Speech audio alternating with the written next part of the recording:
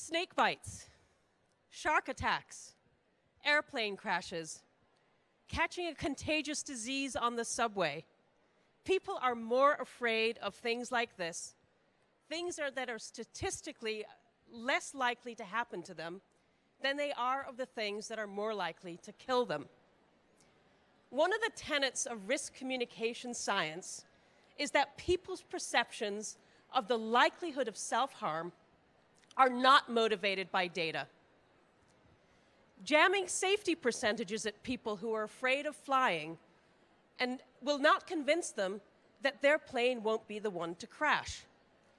Telling people that the data that smoking, drinking, or consuming sugary drinks can cause cancer or heart disease, what we call non-communicable diseases, is just not convincing enough. Moreover, these lifestyle issues are considered part of the good life that we all aspire to, and this is no accident.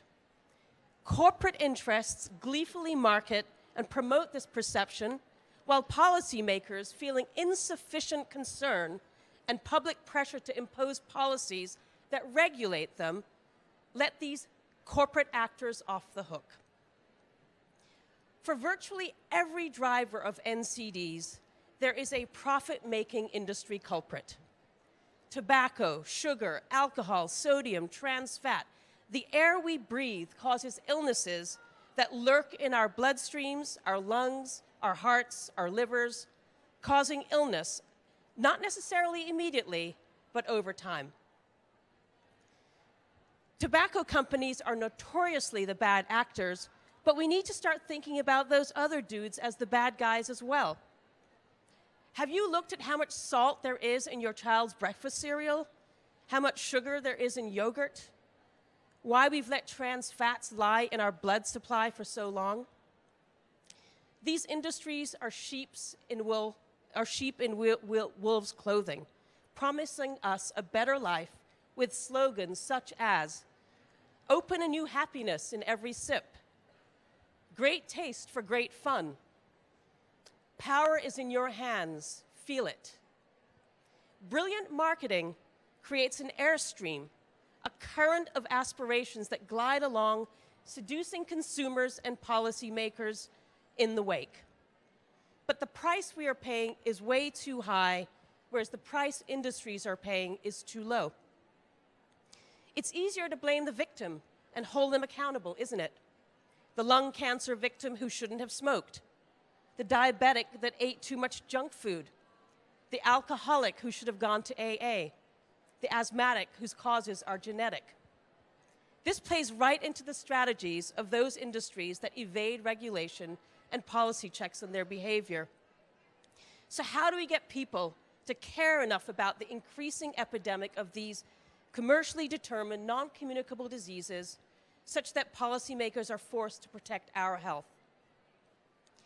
How can we get people to be more upset and frightened at the things that really are harming them?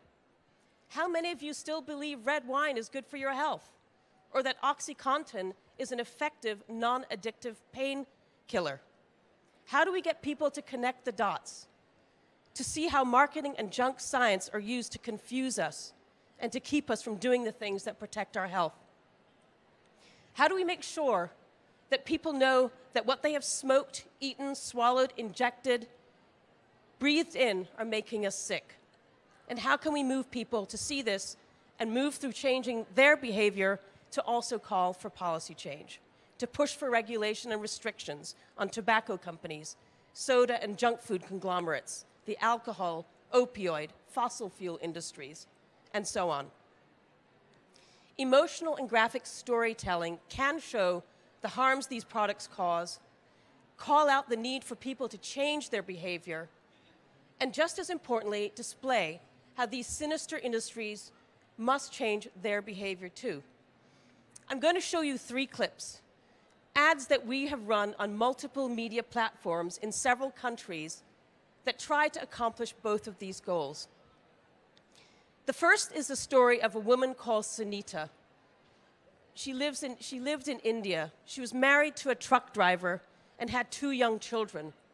She chewed gutka, a form of chewing tobacco that was deliberately marketed as a form of breath freshener. So let me show you that.